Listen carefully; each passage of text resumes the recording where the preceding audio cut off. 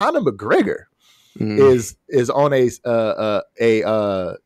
I'm gonna just say SA because YouTube kind of sensitive. Is on that SA charge right now. Yeah. After following the. Right?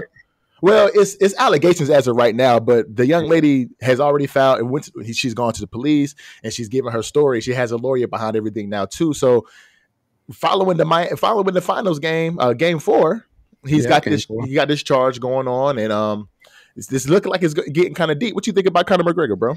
I'm not surprised by this. Honestly, I'm not surprised by these allegations at all against Conor McGregor. He's had multiple allegations of similar types in the past. Somehow they've gotten, it doesn't necessarily mean anything, but, they have those allegations were dropped in the past. But if this is to go to court, I'm 100% sure that the lawyer is going to plead a case of, a pattern. This is a pattern of his character, and being the fact that he's had allegations come up against him in the past, and now this type of allegation is coming up. Are we just going to sweep this under the rug like we did last time? No. So I'm really not surprised that this is the case. He comes off as, I'm just not surprised by this at all. I'll just say that. He does come off as a very brash individual, very cocky, very, one of those kind of guys. And, it doesn't surprise me either. Given his past and given the things that he has been alleged to have done back in the day, but I've been trying to be sensitive in this topic because okay. I know our topic is 99% men and we love y'all, but the 0.00001 of women that watch this show, watch our stuff, I'm gonna be right, exactly. I'm gonna try to be sensitive to this topic because From what they say happened with the situation is that she was hanging around him in VIP in a club after the game, okay, and apparently she was called to the bathroom and he forced her to do some things in the restroom. My thing is, why did it take so long to report these things? That's what I'm trying to figure out. Because apparently she went to the police station at like 4 or 5 in the morning after all this happened. She went home, thought about it, then went to the police instead of like saying something at the moment. I feel like I would have if I was in that situation, me personally, and something was happening like that, I would have said something in the moment. Like I would have went to the police on site, like, hey, this is what happened to me. Like, can we get, what I'm saying? And opposed to waiting hours after the fact, going home and but I understand like if it's traumatizing and you really don't understand what's going on, then you have to have some time to kind of like put 2 and 2 together. And I'm not saying that this didn't happen to her. All I'm saying is it should have been reported a little bit sooner. Yeah, but so you said it happened after the game, right? So the game, the 4th game started at 8:30, right? Eastern time. Eastern time. And so the game went for at least 2.5 hours. That's 10 o'clock, 11 o'clock. Then they're in the club 11:30, 12:30, maybe 12 to 2 or whatever.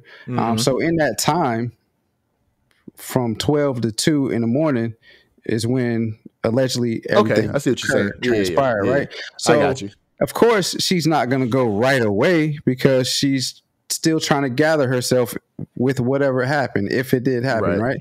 And then from there, she goes and says, okay, no, I'm going to report this. Even if it took her a couple of days to go to the police about this, I don't think it was too long of a time.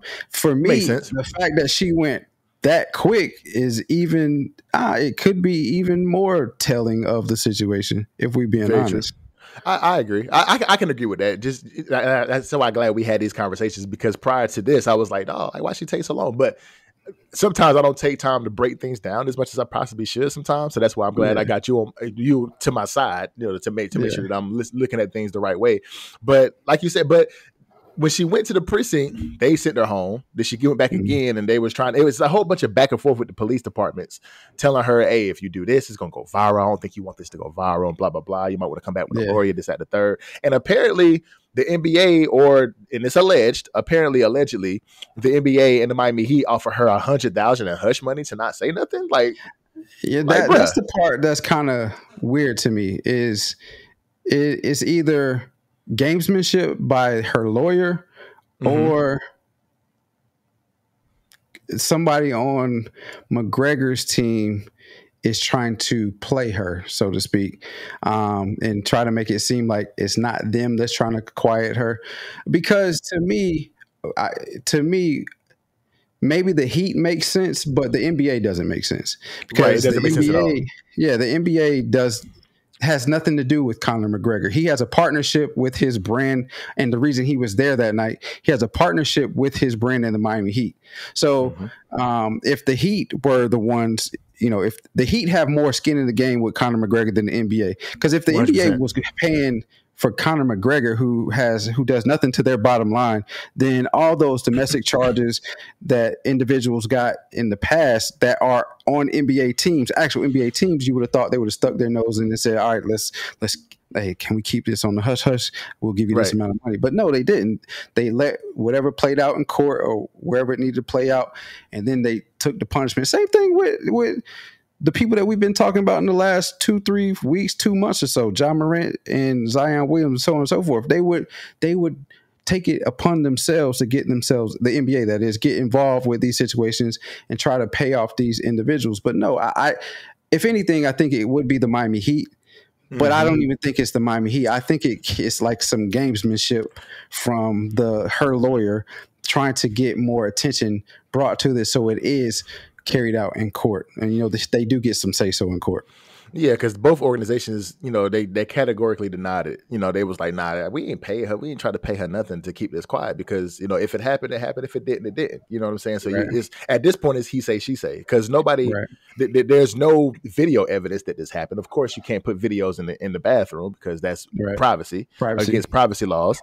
So, I mean, it's going to have to play out in court. And like you said, it makes no sense for the NBA to get involved in it at all. It makes no sense at all for the NBA to get involved in it. Because like you said, if that's the case, then all these cases in the past would have been taken care of by the NBA.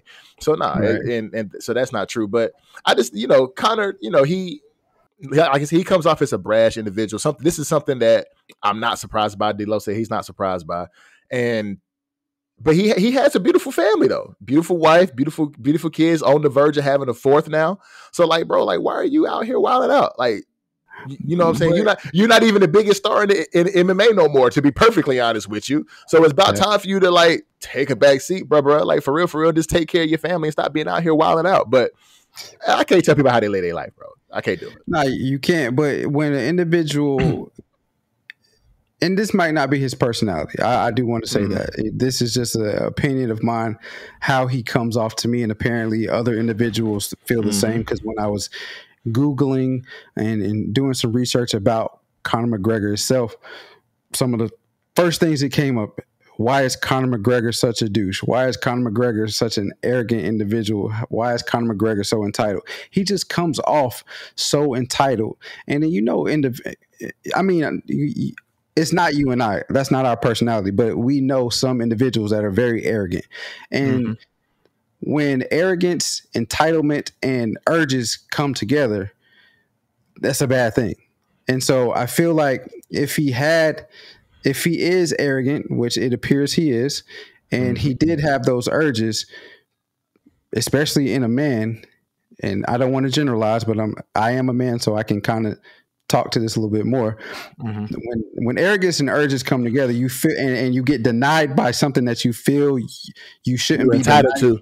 Yeah, you like you're entitled to. You do things that you probably shouldn't do.